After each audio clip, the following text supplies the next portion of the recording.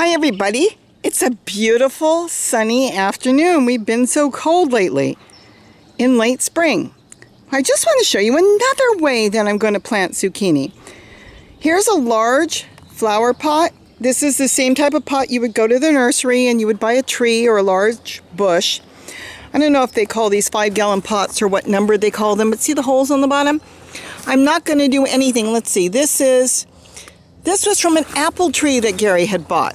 Okay, so what I'm doing with this is I filled it with just some wood chips and broken down leaves, matter from the yard. And I've dug this hole out. Now, I have wood chips on the ground here, and they have broken down into this beautiful, rich, dark soil. You should be able to see that here. I know it's very sunny. Very, very black. But if you go further down, see if I can get down there, you'll see the original soil. See, is gray. It's clay. So I've kind of hit the clay, and I'm going to leave it like this because I only have, I don't know how many inches I have in my yard of wood chips. So I'm going to dig it out about 3 inches. And I hope you can see it because I'm, be honest with you, the sun is really glaring at me. And I'm going to set this pot a few inches in the ground. And what this is going to do is I am going to plant a squash in there, a zucchini probably. I'm going to push the wood chips back against the pot. So when the roots of whatever is growing in there, it could be a tomato plant, it could be a kale, it could be flowers, it could be anything you want. When it hits the soil, because it will be soil underneath where the holes are, it's not going to die. It's actually going to send the roots into the ground and continue to grow.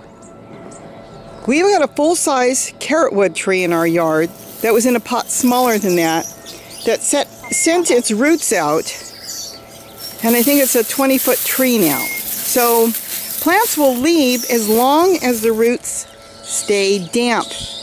If they hit air, that's called air pruning, and the roots will just stop. They'll dry up. They won't go anywhere. But with this, when I water the zucchini in the pot, the roots are going to go out. They're going to go into the ground, and it's going to have a massive root system while it grows. I also am going to put on the top here compost. Well, I shouldn't say compost. It's chicken scraps. It's not compost yet. Whoops, sorry. And this has got, as you can see, potato skins. Let me move my shovel, sorry. It's got potato skins. It's got bits and pieces of jackfruit in there. And it's got all kinds of greens and kale and onion skins, coffee grinds, eggshells, whatever. Everything is in there. Now I'm going to top it with some of the native soil I've got here, which is now, well, it's not native soil. It's now the broken down wood chips. I understand a lot of you don't have the wood chips, and that's fine. You can use potting mix for this. It would be the same thing. You can go to the store and get potting mix. And if you're putting in your own kitchen scraps and scraps from the garden, you won't have to buy anything too expensive. Organic is always good, but just don't buy anything too expensive, because all that I just dumped in there, the kitchen scraps, that's going to turn into a fine, beautiful soil. The earthworms are going to come from the soil underneath through the bottom of the pot, and it's going to go in there. It's going to start feeding, and as it's feeding in this pot, it's going to create its own worm farm, and the squash or whatever I plant in there is just going to love it. I don't have to do anything else. I don't even need to feed this plant. All I have to do is make sure now that I water. So I'm probably going to put squash seeds in here, and I'll do an update later on. But right now, I just wanted to show you how easy it is. Any place in your yard. And as far as these pots, these are bigger pots. You can go to any one of your nurseries in your neighborhood. You could even go to Home Depot or Lowe's or whatever. Smile a lot, tell them how much you love their store, and ask if you can have a few of the pots that they're going to throw away. Every store is different. Some will give them to you because they toss them. Some will tell you they're sending them back, whatever. I've seen them put them in dumpsters in the back too, if you can get to the dumpster and line them up in the back. But go ahead and ask them if they've got any. A lot of your nurseries will be more than happy to give them to you. And when you're driving around, keep an eye on trash day, because I've seen people throw these out and leave them by the trash cans as well because they don't want them. So that's it. Now I'm just going to start watering this. I am going to push the wood chips back. The soil wood chips, if you had soil, just push soil, everything back. So now when it gets watered, this pot, it's going to water the ground. I could plant around the pot as well.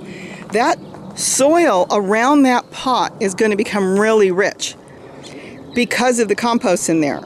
But that stuff I put in there, all that once that kitchen scraps break down, it's going to be so rich. It will last you. It should last me all summer. I shouldn't have to do anything else. I do like once in a while I go into my garden and I'll grab a leaf, let's say from the kale, and what I do a lot of times, just shove it in and just add just add it in as a food, and that's it. So try it. It's cheap. It's free to do it this way. And that works really good. So it's like a raised bed. And I'll have control over that, because if something I thought might get in there to eat my seeds, I can cover the top. I can put a wire basket on top. Like the basket I had to put here because the rabbits were eating it. See? You can get those trash cans at dollar stores. You can get them at any store, and they're really cheap. And I sometimes pick them up at the thrift store, even better ones than that. So it's just a thought, but I'm going to get some zucchini in there. I'll come back and do an update, and I'm going back to work. A quick update. It's only been less than a week. Just wanted to show you that the zucchini seed that I put in there is growing great. And hopefully the earthworms will continue to come. It's just so easy to do it this way. But I put a wire basket over it. I had this piece of metal. I don't even know what it's from, but it's holding the basket. And hopefully the rabbit won't tip it over and try to munch on the leaves anymore. So everybody have a wonderful day. I love the sun. I love that it's warm, and it makes me feel good. Have a great day. Thanks for watching, and don't forget to eat what you grow. Bye-bye.